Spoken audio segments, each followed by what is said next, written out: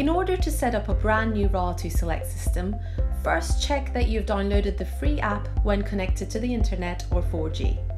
Next, on the device, go to Settings and make sure that you're connected to the network that your hub is connected to, whether that's the home's permanent router or the wireless access point that you've brought with you. Launch the Lutron app. The initial landing page has the Get Started and the Sign-in items, which are for the homeowner to set up their account. We've created a Quick Start Pro Installer mode, which doesn't require creating login credentials, so use that. Select Basic Setup and input your contact details in case they need any additions to the system in the future, and select Next on the top right. Select Set up a new system. Select RA2 Select. At this point, the app reminds you that you need to have installed your hardware to move forward, and it gives you a visual representation of how to connect the hub. Not that you'll need it, but it's there.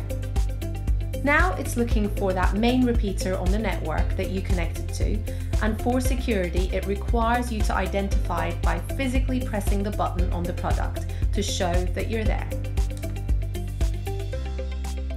You can select to use the information you've already input to move forward. The client can name the home themselves, so again click Next.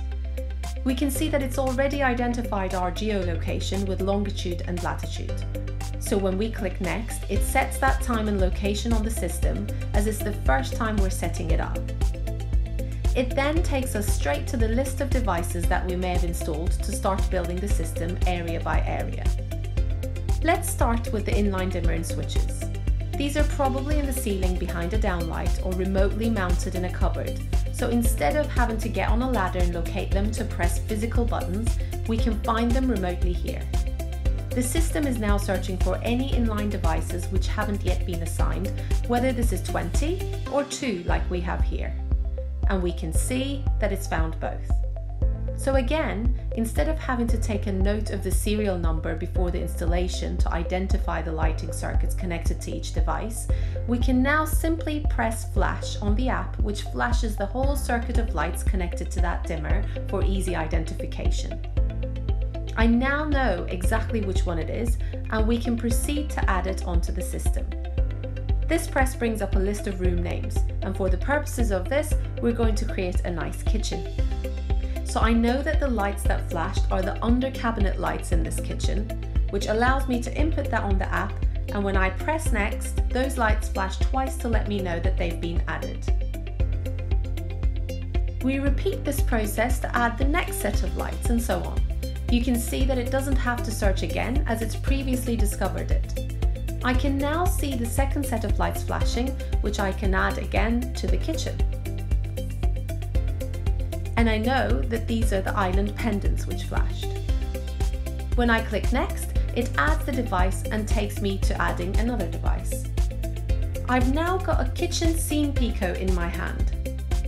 So as per the instructions here, I can press the button for 10 seconds until the LED on the device blinks quickly and the room list comes up again.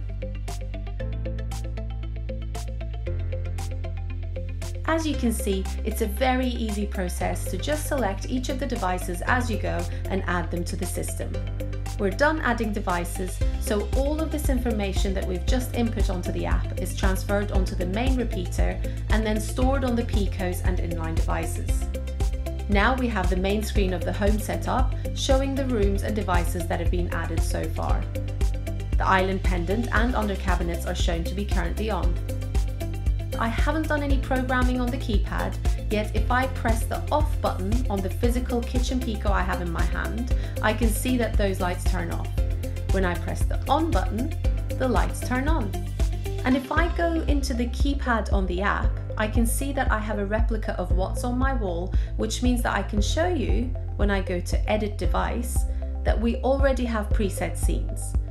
For the dining button, the island pendants are showing at 50% and the under cabinets are 20%. It leaves the homeowner with something to start with that they can adjust in their own time.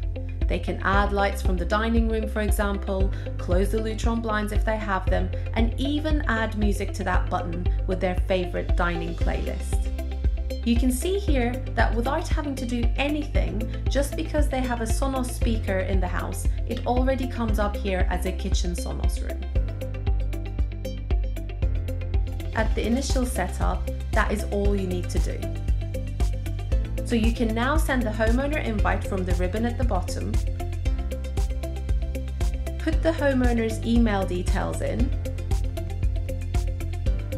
and click Send Invite.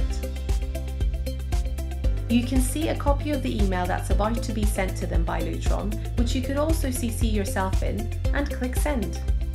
That's your handover done. Easy peasy.